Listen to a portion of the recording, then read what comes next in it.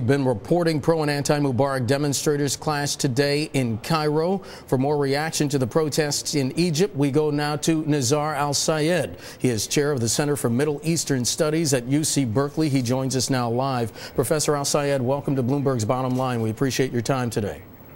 Thank you, Mark. Sir, even after President Mubarak announced that he would be leaving at the end of this term, we're continuing to see protests in the streets, and unfortunately it seems that those protests are turning more violent. Your thoughts on that?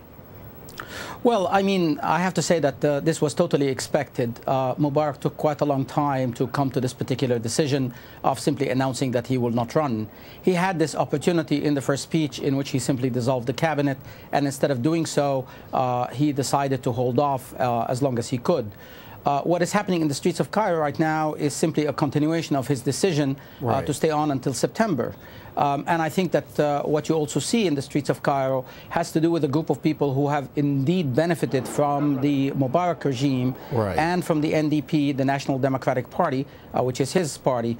And in a sense, they are out wanting to, in fact, make sure that the Egyptian people know where they stand. They have been described as thugs, and I think many of them are, but not all of them are. And I think that's a very important point to underscore. Professor AlSayyad, should the United States have pressured President Mubarak earlier to leave? I personally believe that the United States has actually done so privately. I don't think that their public messages have been equal to their private messages in that regard.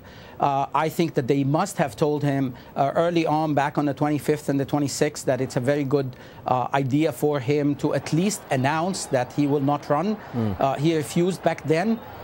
He decided to do it, you know, in the last possible moment, and here we can see the impact of what's going on in the streets of Cairo. Sir, is this a question of pride for President Mubarak? He is getting pressure from the White House and pressure from some other allies, but in a sense he's saying, I'll leave when I'm ready to leave? Oh, absolutely. In fact, you know, an adequate translation of his speech in Arabic would have actually emphasized this notion in which he said, I was born in this country, I have served it, I have served its military, and I will die in this country. It was, in fact, an indication of his intent not to be driven out of the country like what happened with Ben Ali. And for him, it's not just even a matter of pride. He does not want to accept being looked upon, if you will, as just another dictator who will be able to escape and seek exile in a place like Saudi Arabia. Professor, who fills the power vacuum in Egypt? Would it be the Muslim Brotherhood? Would it be some other coalition? Well, at the moment, unfortunately, it is extremely unclear what will happen in the immediate future in Egypt. And I say that because I believe that the situation that we are seeing right now in 2011 is not very different than the first few days of the Iranian Revolution in 1979, where you had a number of groups that were demonstrating in the streets of Tehran. You had the communists, you had the Mujahideen Khalq, you had the Islamists, so on and so forth. And then we ended up with the regime of Ayatollah Khomeini. Whether, in fact, that is going to happen in Egypt or not will very much depend on what happens in the next few days. Well, sir, if I might, I don't think that anyone expects the Muslim Brotherhood, if they do form some sort of coalition with the incoming government, is going to win a majority of seats, but is it possible they could win perhaps maybe 25% of the seats? No, I actually believe that we don't have, as scholars, we certainly don't have enough information to be able to say that they are not going to win, you know, more than 30%, or they're going to win 10%, or they're going to win 50%. This is a very volatile situation. The Muslim Brotherhood is still looked upon by the Egyptian population as a clean group of people.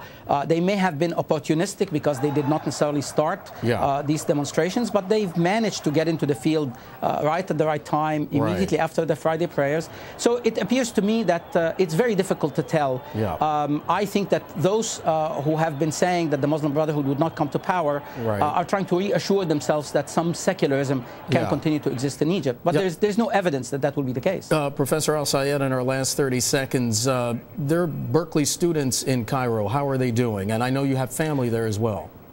Yes, well, fortunately, we've actually managed to evacuate most of the majority of Berkeley students who are in Cairo. They have now all left Cairo.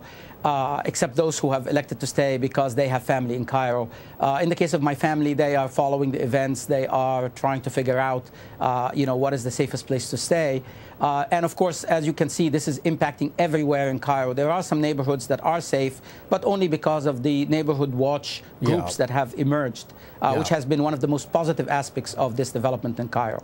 Nezar AlSayyad, Chair of the Center for Middle Eastern Studies at UC Berkeley, joining us live. Professor, thanks so much for your time. We appreciate it.